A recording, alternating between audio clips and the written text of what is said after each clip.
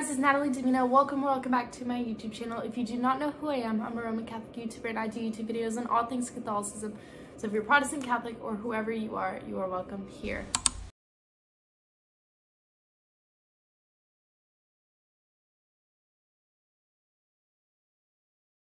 Today's video is going to be a quick, short, pretty raw video. I just wanted to put out my stance on the document Fiducia Supplicans that just came out, issued by Pope Francis, came out yesterday.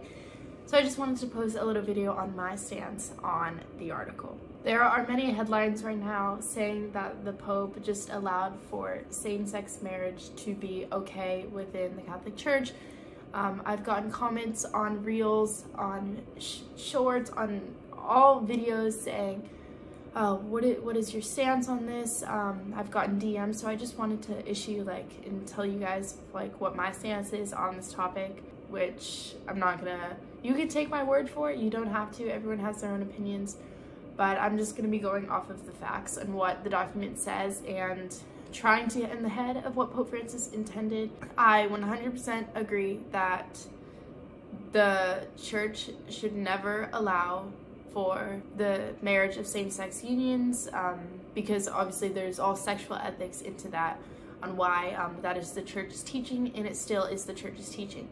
But this document that was approved by Pope Francis was not at all stating that the doctrine on marriage should change. Yes, it could be a little bit ambiguous in the fact that, well, now we're allowing blessings for them. There's this whole big document, a whole big uproar. Now it seems like the church might be allowing this. So some people could take it that way.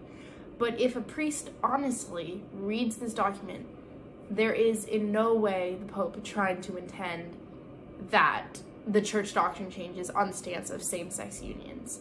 He explicitly says that the doctrine regarding marriage will not change and the blessing does not signify approval for the union. He speaks of marriage still being between a man and a woman.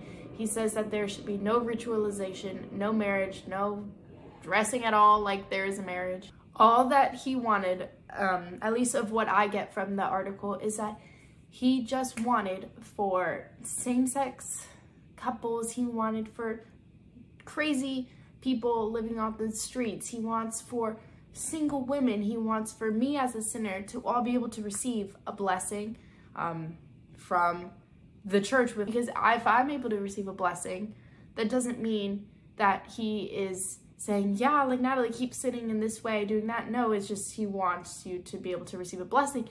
And also by receiving a blessing, it's better that they receive a blessing from the church where the Holy Spirit can now work through them than for them to be denied blessing from the church and then they go off and then there's no blessing that they have upon them. So as long as the priest that issues a blessing to someone that has same-sex tendencies has no intention of praising their sin, then it is 100% okay and everyone should be able to receive any blessing.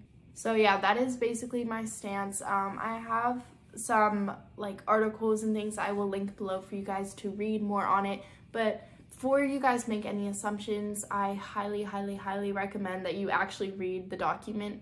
And if you have, great. I would read the document and just try to look at it with rose-colored eyes, because I mean, we should always look in the best in people and not assume things and be harsh and rash judges. So yeah, it's good to look with rose-colored eyes. Obviously, there can be some confusion in everything. You could take any document and be like, well, is this meaning that he's allowing this? Is this? Yeah, we can take that from a lot of things. But I just think that right now, we just need to realize it's not that big of a deal. It is not a complete change in our faith or anything. It's still staying with our faith. It's just now more out there. Which the more we make it out there, the more it may seem yeah, that he's allowing all this crazy stuff. But if we actually have the facts down, then we should be fine with this whole document. So yeah, I love each and every one of you. If you haven't already liked this video, comment down below, turn on your notifications, and subscribe. You can go follow me over at my Instagram at Nathalie Domina. And yeah, I love each and every one of you so much, and so does God. Blessed Pier Giorgio Frassati, pray for us. Have a blessed day.